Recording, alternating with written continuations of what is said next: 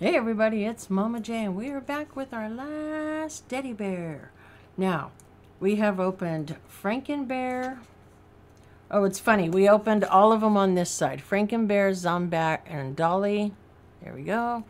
And then there's still Murado Bear, Frostbite, which is an ultimate rare, and Twofer.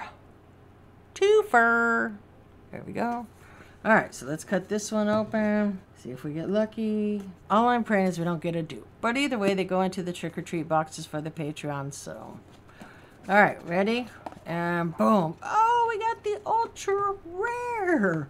This is Frostbite. He's actually really cute. He's cute too. He's really cute. All right, let's read about Frostbite. Frostbite was born, oh, he's not even that old. Was born November 1961. Covered in soft white fur, this Yeti brings an icy chill wherever he goes. Frostbite loves a snowball fight, but better let him win or he might freeze your heart with his piercing glacier gaze. What does he smell like? Fish. He loves popsicles and his weakness is fire. That's really cute.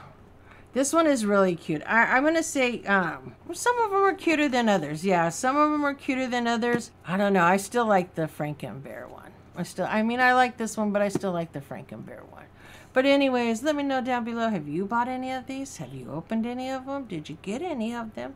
And don't forget, 4 lucky Patreon boxes will have these inside, or it could be the viewer box. I never know.